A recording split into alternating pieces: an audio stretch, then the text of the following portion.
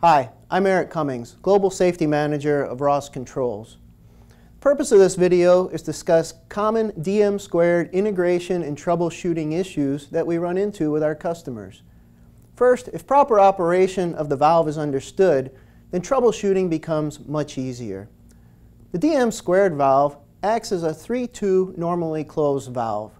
When pressure is supplied to the inlet and both of the main solenoids are energized, pressure will be supplied downstream. When it's de-energized, we're going to block the supply and exhaust the downstream pressure. Provided air pressure is supplied and both sides shift simultaneously, the valve will function just like a standard valve. However, if a fault occurs, with a fault being that one set of the internals does not operate simultaneously with the other, the valve will also block the supply and exhaust the downstream pressure and go into a latched out condition. The valve will remain latched out and will not function until the valve is reset. We can simulate a fault by removing an electrical signal to one of the main solenoids. We can fault on actuation. In this case, the valve is still energized, but we're in the faulted state. We have a feedback switch that indicates that we're in a faulted state. Our light went out. Once we reset the valve, we now have our light back indicating that we're in the proper running condition. The audible leak was the valve being in that latched out state. That also can cause a slight pressure drop within the valve, which will come up later on in this presentation.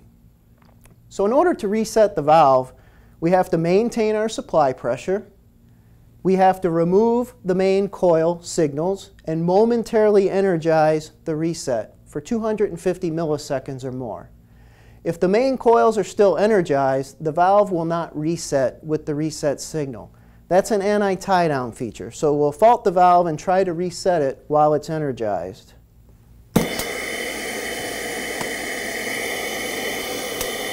The valve's energized and will not reset until we remove the main coil signals, and then it resets properly. So it's critical to have that supply, have no solenoid signals on the main solenoids, and to give a momentary reset followed by a momentary delay before you would re-energize the main coils.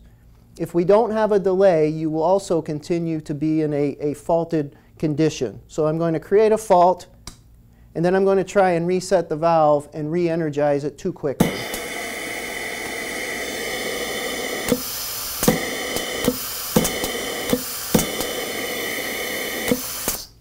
So you have to have that slight delay after the reset, again about 250 milliseconds from removing that signal before giving the main energization signal. At this point, all the internals have shifted back to their home position and the audible leakage has stopped. The feedback switch indicates that we're in a ready-to-run position. Another common fault is the removal of the supply pressure while the valve is energized.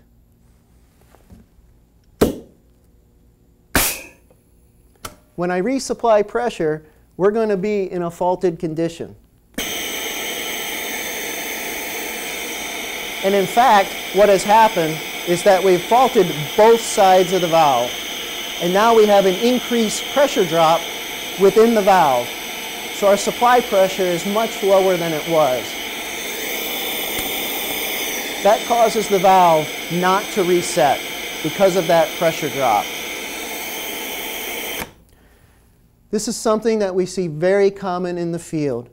If quick disconnects are used that are too small, or elbows, or fittings, or undersized FRLs, the valve will be starved when we go into this condition where we've dropped the air while it's energized. If the valve will not reset and every other condition is met, typically it's an air supply issue. By removing this undersized line and supplying it with a full supply, the valve will reset properly.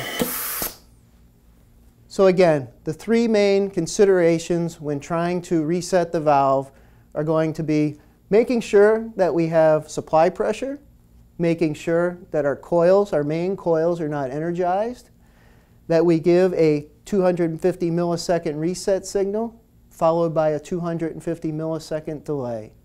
If at that point the valve will not reset, it's almost always a supply pressure issue. And when we say pressure, many people will say, oh, we have 60 psi.